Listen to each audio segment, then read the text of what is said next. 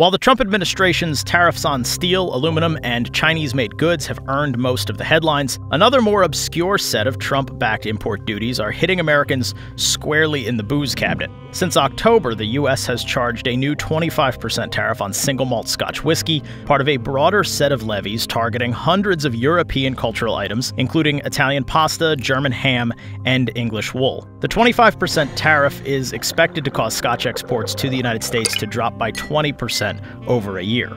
Practically, the tariff means that what used to be a $40 bottle of Scotch is now going to set you back more than $50. Smaller distilleries will be particularly hard hit because the tariff specifically targets single malt Scotch whiskey. That means that blended varieties like those sold by most major brands are exempt, so those prices will likely remain the same.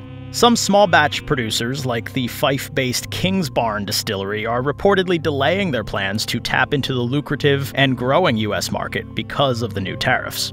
Trump has repeatedly reached for tariffs, which are really nothing more than taxes paid by American importers and consumers, as part of a misguided attempt to force other countries to negotiate trade deals with the U.S. But the Scotch tariffs are somewhat separate from the current administration's myriad trade wars. Whiskey has become collateral damage in a long-running spat between the U.S. and the European Union over subsidies to, of all things, airplane manufacturers. The World Trade Organization gave the U.S. permission to impose those tariffs on EU exports last year, including on whiskey, after the U.S. claimed that Airbus was being unfairly subsidized by the French government. The main rival to Airbus is, of course, Washington state-based Boeing, a heavy hitter in American politics that's also the recipient of generous corporate welfare. The whole episode demonstrates the foolishness of tariffs.